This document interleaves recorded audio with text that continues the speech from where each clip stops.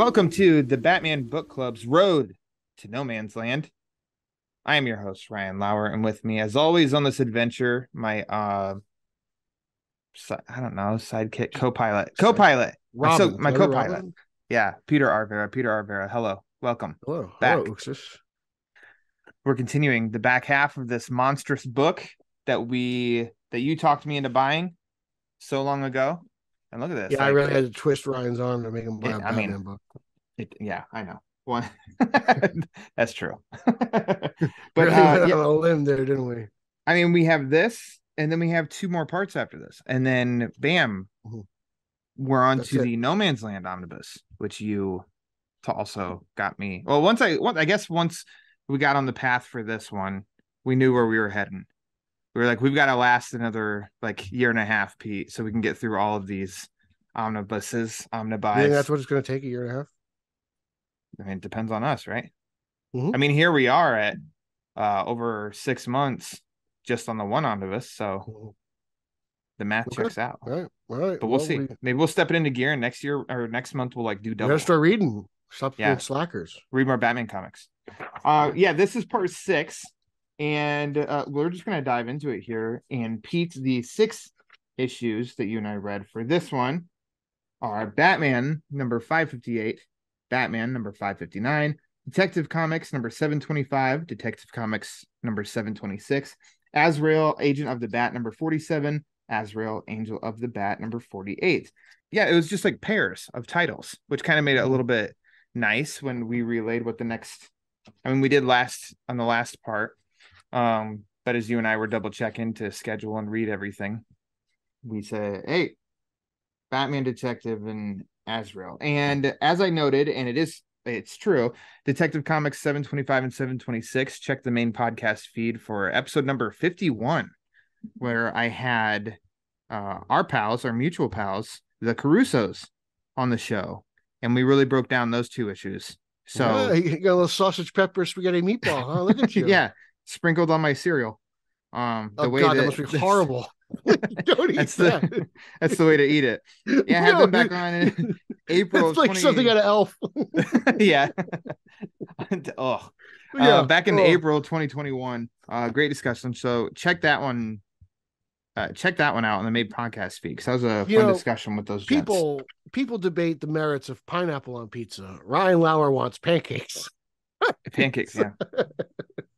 Hey, whatever gets the job done. Wash it down with the dew. I also found it very easy to keep track as far as writers for each of these issues.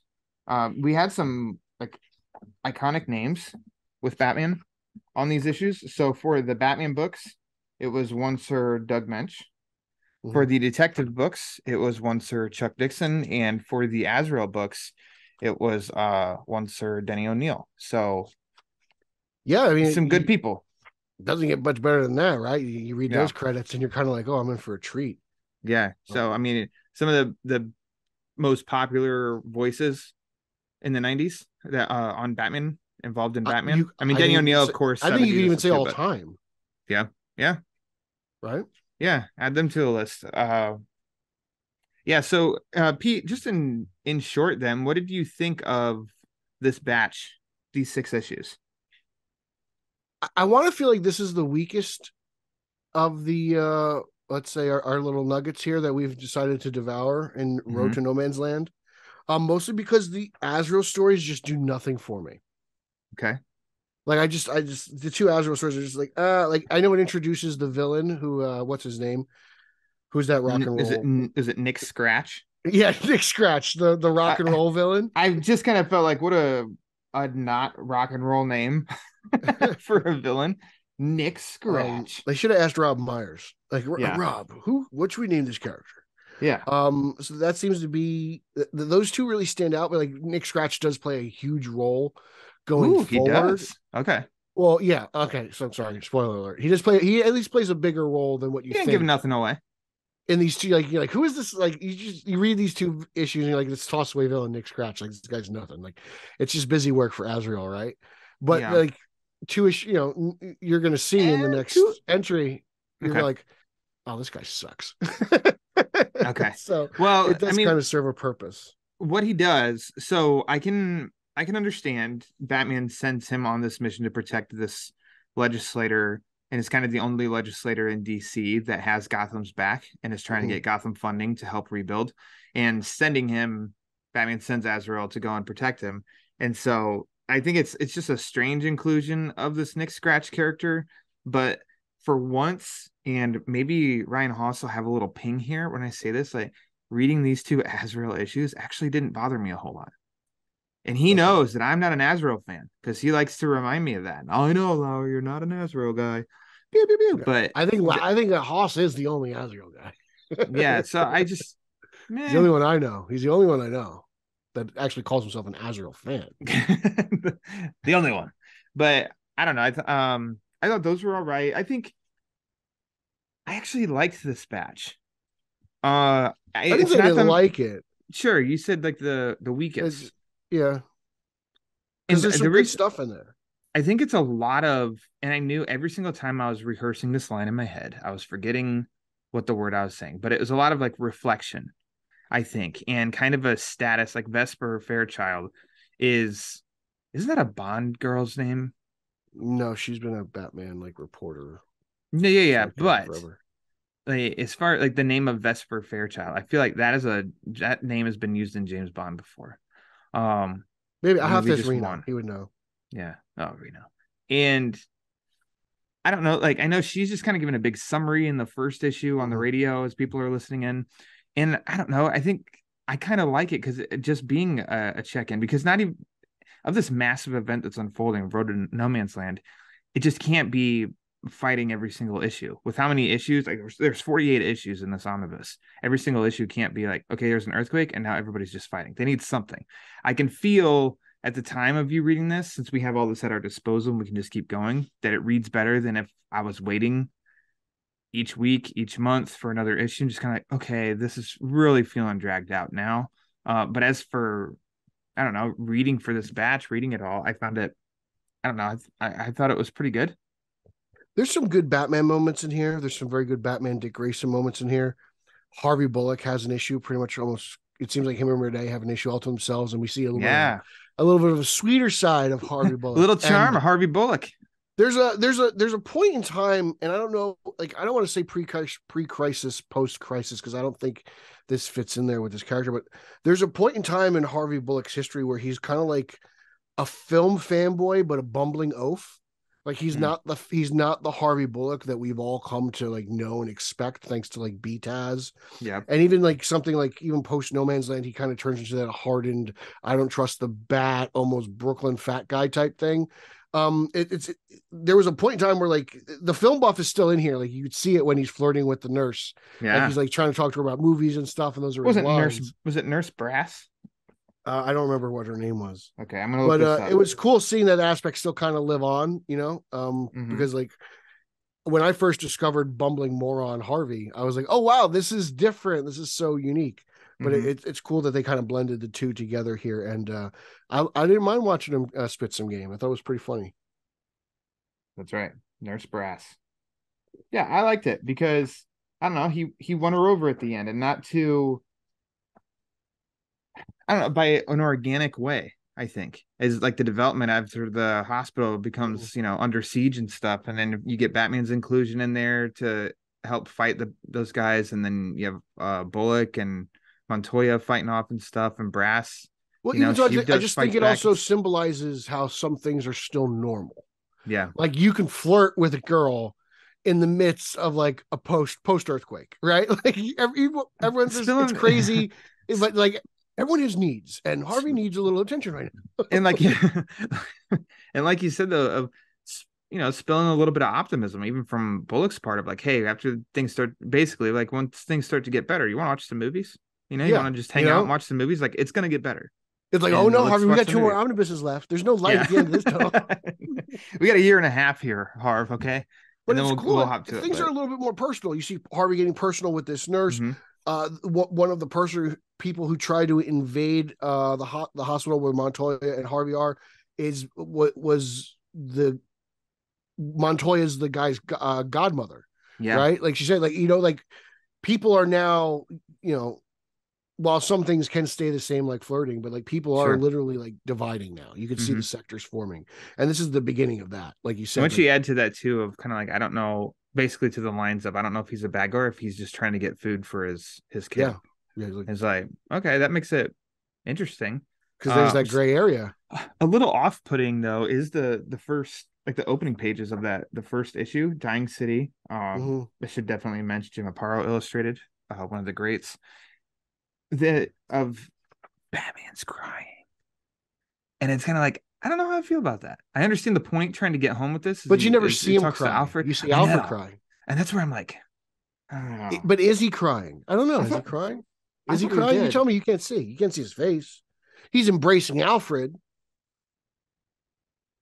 Oh, for some reason I thought he was. Okay.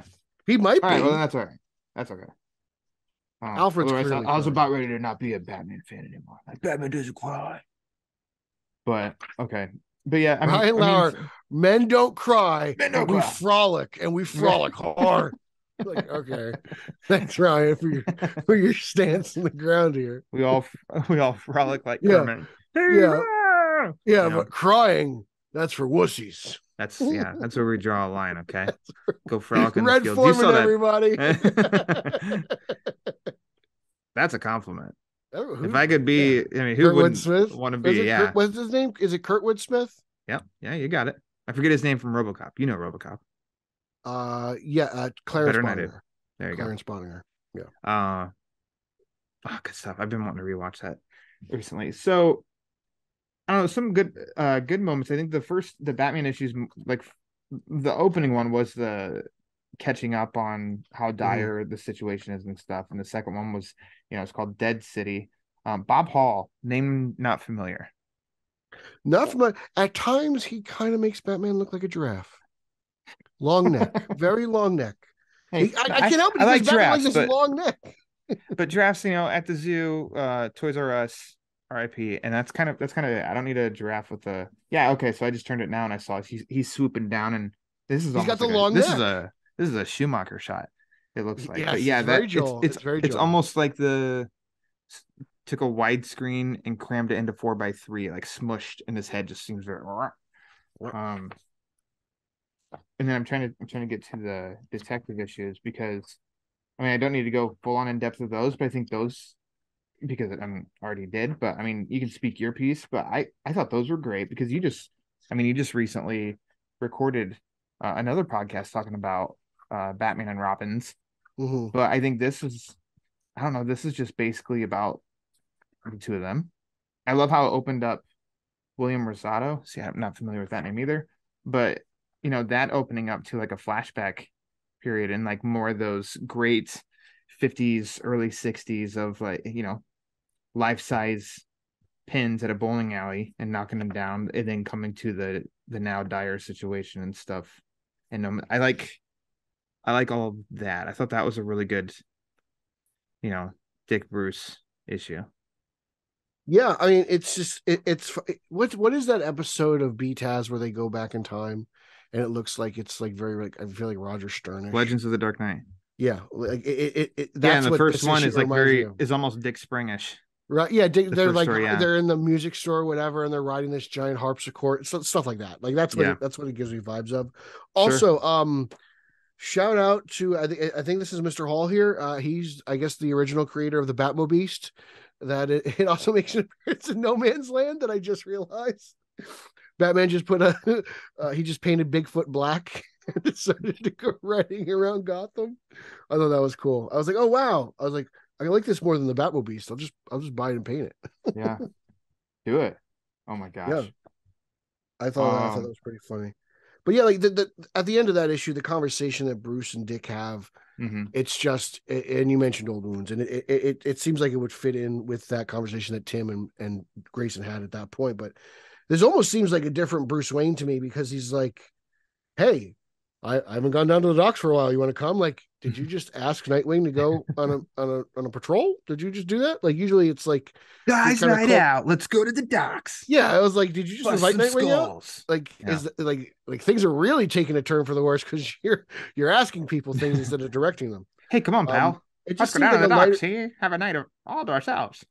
it just seemed like a lighter moment in a very dark time in Gotham City. You know, like Bruce was Mm-hmm. just like, he's like, the buildings around us are falling. Like, I can open up a little bit, and you see, he's actually done a decent amount of that in this nugget here. I mean, he had to embrace Alfred. Alfred's sitting there in the ruins of essentially even more than the cave. It's Wayne Manor, and you know Yeah. that's basically been his home for how many years now. Well, how he did it outside of the suit and cowl when he did with the Vesper at the end of the first issue. Yeah, and it's just you could see Bruce kind of open up a little bit because he's the most vulnerable he's ever been, and the Mm-hmm. city's the most vulnerable it's ever been. So it's just kind of like everyone's kind of taking a step back and letting their guard down a little bit, for better or worse. Like it's Mm-hmm. probably a good thing for him mentally and within his mental health, Yeah. right? But like for the mission of Gotham City, you need Batman to be a hard-nosed veteran, that Mm-hmm. you kind of just kind of like chug through. So Especially to come out of this. The Detective 726, Fool's Errand. Uh, of course, I'm not surprised. Chuck Dixon. What a what a great. best I story of the mean, bunch. I think so. Mm-hmm. I can't even put in like a name because it would probably accurately, but yet not Did you get compare. the Little Rises nugget? I know it's not the best way to say that, but there's a Rises nugget in there, even though this came out way before Rises. I read this the other day. Is it in the art or this or The the writing? Joker, the Joker. Just go ahead and say it. I don't want to take up time When again. he's in the cell and Batman's asking him the date of significance, and the Joker goes, "Is it Saint Swithin's Day?" Saint Oh Swithin's yeah. is Okay, the yeah. boy. See, So, Sucka Kowalski, Rises is great. Another nod to that. That's wonderful. Yeah. So I thought that was cool. Shout out to Haas. He'll appreciate that. you But know that I would never lie to you. I really did think with Swithinson reading it, you saying that, and I was kind of like, oh, and then oh yeah, I I'm sure you did. You're just I kind of didn't like take you got a notes. brain fart. Yeah, it's all good. Yeah, I didn't take notes this time. But I think that It's this one of the issue was Joker's pretty most probably great. like evil plans, right? Yeah, because I mean, at the end of it, all of it is of like you usually approach a situation expecting the worst. And this time I got you to where now you have hope, and like basically I'm setting you up to be hopeful next time, and then I'm like, you know what I mean? Of it and then Oh, I love it. you're gonna open Yeah, up a trunk and they're not gonna be alive next time. But you and think like, so because you got a victory this time around. And I'm like, that's a little messed up. see, this is kind of like where I put my foot in my mouth because earlier I said this is the weakest bunch, but like this story makes up for those two Azrael stories. Yeah. Like it does. That doesn't It that picks up the slack. doesn't contradict anything that you just said. It does pick up the As a slack. whole, I Yeah, mean, it's sometimes some things as a whole isn't yeah. great, but it's like, oh, but there's moments of really good stuff, and then vice versa too. So I don't think that contradicts anything because yeah, I put it up there like this is a great. And I told you that I've read No Man's And the whole Land time the clock's once. running down too, which also is like Yeah, it gives you a sense of like urgency as you read the issue. yeah, and you're bouncing back and forth. So like the left side when looking at this is after the first couple pages, then the left side kind of becomes quote unquote the future, and then the right side becomes the present. And so Mm-hmm. then you can go back and read through it, how like just a variety of ways that you can do it. I'll just read the right side, then go back, read the left side, or bounce back and forth, or I don't know. It's a like it reminded me a little bit of like the wedding issue number 50 of Batman by Mm-hmm. Tom King. Okay. You just kind of have a variety of ways that you can read that, revisit it, etc. Mm-hmm. Uh, but I told you before that I've read No Man's Land once before, and those were in the paperbacks that I guarantee didn't include as much as the omnibuses do. No, no, no. So if I read that issue before, I kind of didn't remember, and then covering it with the Carusos, it was like I Jog your memory. might as well just say like this is the first time I'm reading it because I don't remember this one, and I loved it then. And so then yeah, when we talked about it last time, I'm like I think those are the two issues I talked to them, got to them here, and I was like oh I remember these, and this one was still a joy to read it To be again. honest, that's one of my favorite things about publishing is just like what they don't put in, like the Mm-hmm. initial trade run. And then obviously you get the extended version. The extended versions, and then now this. So like, and I have all 3 versions of No Man's Land. I think that's of course you do. It's your long Halloween.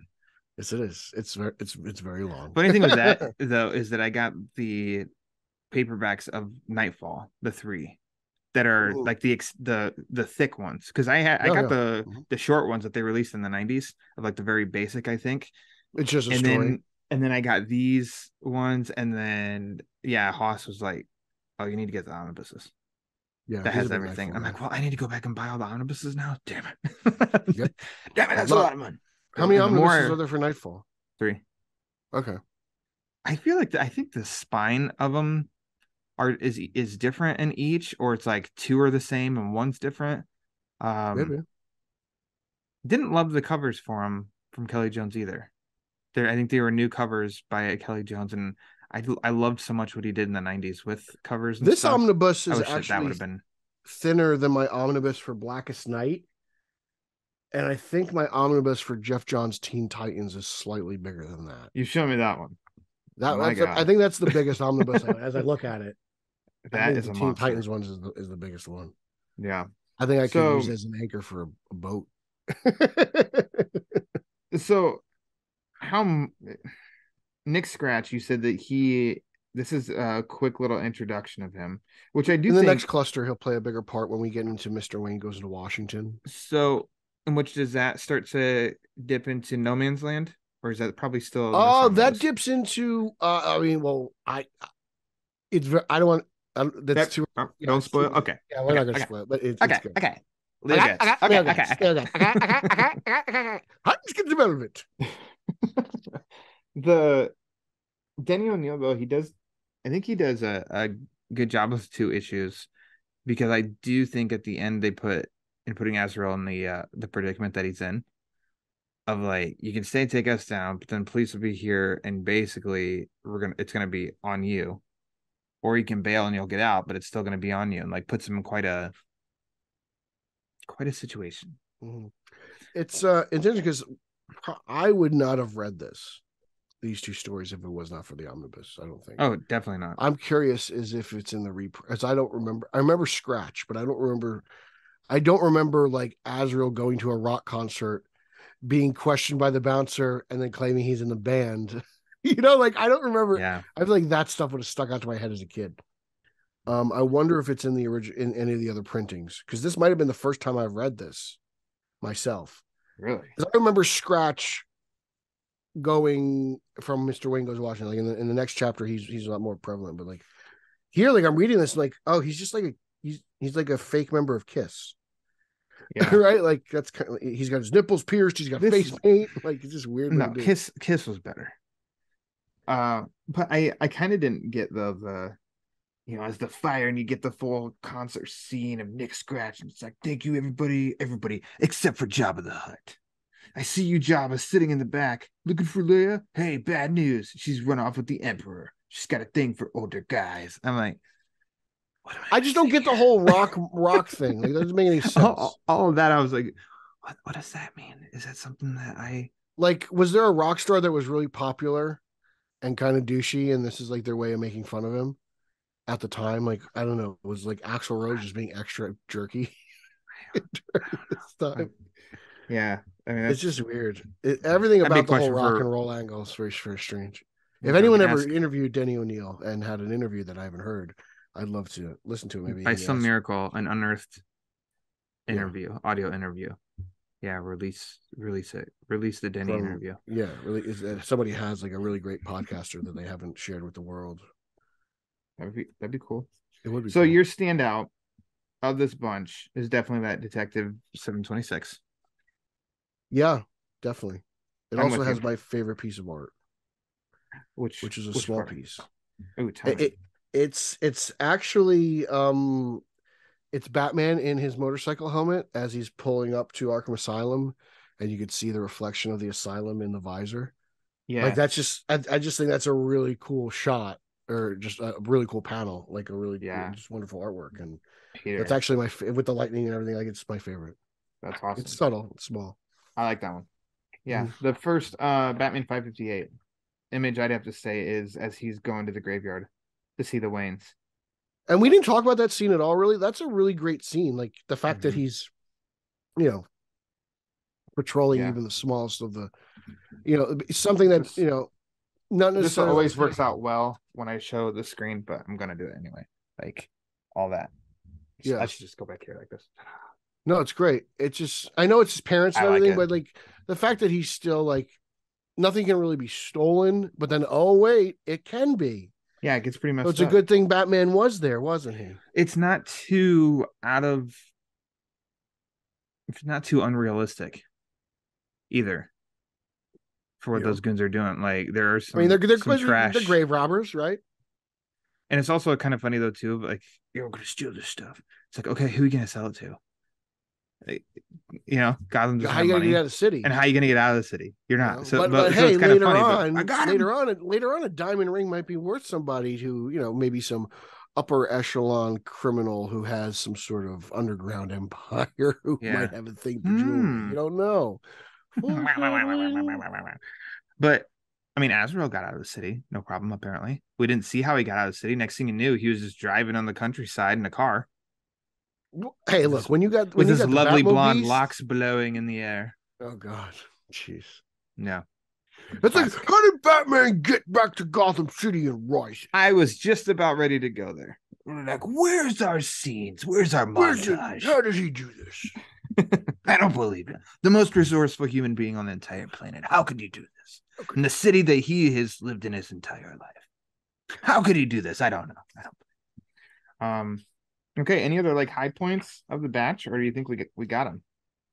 I think we covered everything. For lots of great oval stuff. The oval was very yellow oval shining in the dark times, and nice black suit Batman. It seemed like it was very much of the cinematic times, all rubber, right? Like it looked like one of those with the nice blue accents. I mean, overall, like my only complaint really is I didn't like the Azrael issues too much, and Mr. Hall a little bit long in the neck. Yeah. But overall, like the good really does outweigh what I would consider the bad. That was Rosado. Rosado did the giraffe. Oh, it was Rosado, not Hall? Well, I'm sorry, Mr. Hall. Yeah. Yeah. Okay. Let's get that right. Okay. Don't need people coming after you, Pete. Okay. Oh, wait. You got the artist name wrong. Hold on a second, Pete. It was Bob Hall. I stand corrected. Oh, well, look who needs to apologize now, Lauer. No, I am sorry, Peter Verra. Want everybody. Yeah, okay. Give me 20. I'll give you 7. Give me 20 pages right now, Lauer. 20 pages. 20 apologies. Okay. Well, hey, that covers part 6 of Road to No Man's Land. Like I said, this has been Pete fun. and I have two more parts left of this omnibus, and then it's on to No Man's Land. If the people want it, if Pete and I want to do it, Pete and I want to do it, so we'll go ahead and do it. But for next time, you guys really have no say in the project. Do the work for next time, right, Pete? Always do the work. We're always doing the work here. Always doing the work. The next issues, we don't talk about things unless we read about them. That's right. You have the Batman Chronicles number 15, Batman number 560, Batman number 561. Detective Comics number 727, Detective Comics number 728, and Batman Shadow of the Bat number 80. By titles alone, any of those spring anything in your mind that you can think of? You don't have to tell me what it is. Just does anything sound? We are. You already read them. We are in for a real treat. Okay. Oh no! Well, I already read them, but I already know. Okay. Mr. Wayne Goes to Washington is probably some of the most iconic Bruce Wayne material ever written, and I think it's wonderful. I think we're all going to love it. I think if you guys are following along with us, you're going to be blown away by it because it's Bruce Wayne who does pretty much all the dirty work here. The Batman's involved, but it's all on Bruce Wayne's shoulders here as he comes to Washington D.C. So it's a fun time, and it's different. Don't normally get a little bit out of Gotham, and when we do, and it's as good as this, it makes you appreciate it a little bit more. So I'm all ready for it. I'm excited. I did read it. I've read it in the past, but as anyone knows, I am a huge fan of the storyline. So this is one of the best parts pre No Man's Land. So I would say Mr. Wayne Goes to Washington is probably the best of Road to No Man's Land. So we're in for a real treat. Cool. Can't what wait about to you? reread it. No, nothing springs. I'm excited, of course. Nothing That's why we're pops gonna. in. I think that's why we're gonna double up next month. Mm-hmm. Because I don't think that I'll just read these next 6 and be like, cool, let's wait another month. And you said Fish Stick's going to join us next weekend, or when we do this? No. Oh, okay. All right. Well, I thought everyone was in for a special surprise. No, we gotta wait till the Aquaman crossover, and then bring Marin. So there we go. So okay. So for Brightest Day.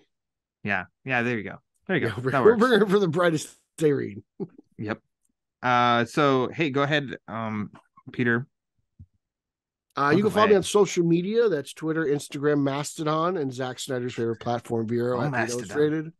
Gotta love Mastodon. Everyone's so worried about Twitter for like 2 weeks. You can follow my news-based podcast that I co-host with the champion of Long Island, Eric Holzman. Champion. Straight out of Gotham at straight_O_G on both Instagram and Twitter. We have a Facebook group and a Facebook fan page. Consider joining both. I have a Spider-Man podcast that I co-host with Nicholas and Nico Caruso. Italians for Spidey on Twitter, the Italian Spider-Man Coalition podcast. Check that out. That's good stuff there. I'm all over BatmanOnFilm.com, all over Batman on Film YouTube. I've got I'm hosting an episode of Batman Animation, whatever. Batman Animation. Batman Animation. I'm hosting an episode of that with Ryan Haas. So we're talking a little old wounds. So a couple of Robins get together. I've got interviews with Uslin and Tara Strong. For the Zaddies, I've got a written review with Rich Citrone, so you guys can check that out. We love the Zaddies. You guys are big and popular around these parts. What else we got here? At Team Yellow Oval, check that out because Keaton's back under the cowl, and that's going to cause a lot of hysteria this summer. Wait till the Super Bowl weekend. You guys are going to go nuts. And, let's get nuts. Yeah, we'll get nuts, huh? We'll get nuts. Yes. Lauer, why don't you frolic over to my rhubarb and take it away? Frolic. I always frolic. Well, thanks for co-piloting yet again, Peter R. Verra. Follow Batman Book Club on Twitter and Instagram at the Batman BC. And we'll continue on the road to No Man's Land next time. So till then, Peter, read my Batman comics. Oopsies.